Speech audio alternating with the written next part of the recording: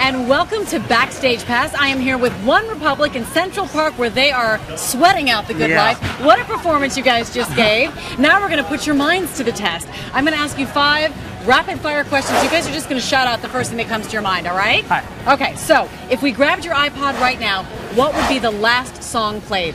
M83. Anyone else? Actually, sadly, probably M83 across the board. Wow, great minds think alike. If you were stranded on a desert island and you could only have 3 things, what would they be? Oh, a gun.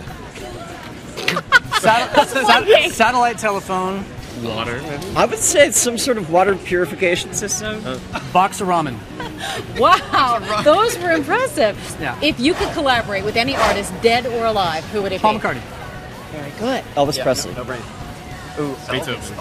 Beethoven. That's a good one. Beethoven, those are all great ones. All right. Definitely dead. Elvis. Overachiever.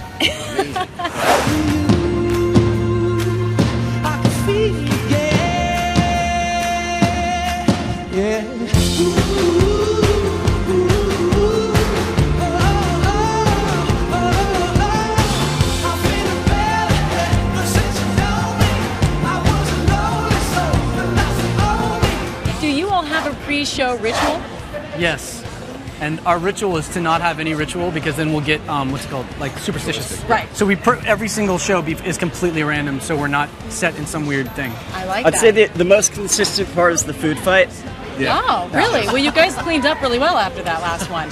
What is your guilty pleasure? Breaking Bad. And a gallon of horchata. Call me maybe. My little girls, too. Yeah. That's so funny.